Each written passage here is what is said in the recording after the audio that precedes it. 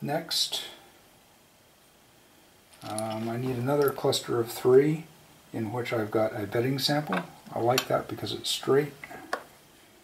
That is going to be my key step. And then on either side of it, I'm removing punchings for strike samples. And what's going to happen is I'm going to fill up this first machine screw. You can see they're not about to fall off, but I have knobs anyway in case there's a size that doesn't. That is filled all the way to the brim. That's my base. So I take the second one.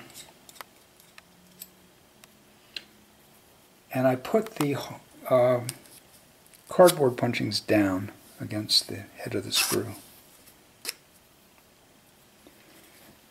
Okay, now I've got 2 more bedding samples, 2 more strike samples there, and 2 more there, so no, 3 more strike samples and a leveling sample. So I'll pull these 3 here. 1, 2.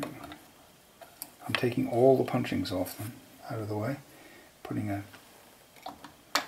key step on there, putting my punchings in order from base to treble.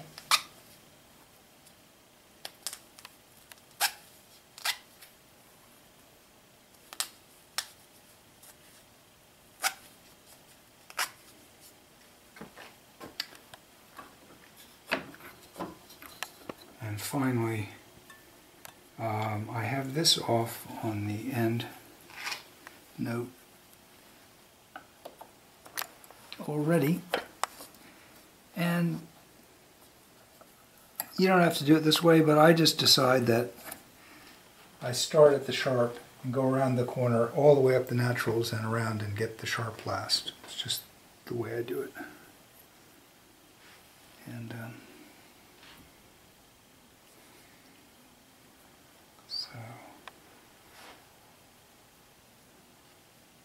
wait a second, I don't remember which way it went. Go around the horn. And of course these are all going to be, the dip is going to be redone anyway, so in a case where you were just going to accept the level in the dip and you wanted to go out to the bench, why, that wouldn't be important. It would be important to keep them absolutely in order. Okay, so the punchings are off.